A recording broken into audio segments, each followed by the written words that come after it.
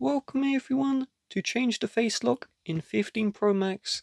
Let's start by opening up the settings, and in the settings I want you to scroll all the way down until you see Face ID and passcode.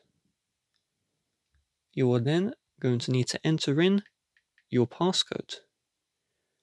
From here, if you set up one face before, you have the option to set up an alternative appearance.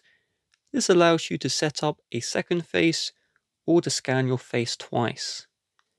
If you don't see this option, you will need to tap Reset Face ID and then tap Set up Face ID to start from scratch. You can either have Face ID on or off. There's no other unlock method other than the passcode. With that being said, if you would like to help support the channel, please do check the description. Bye bye.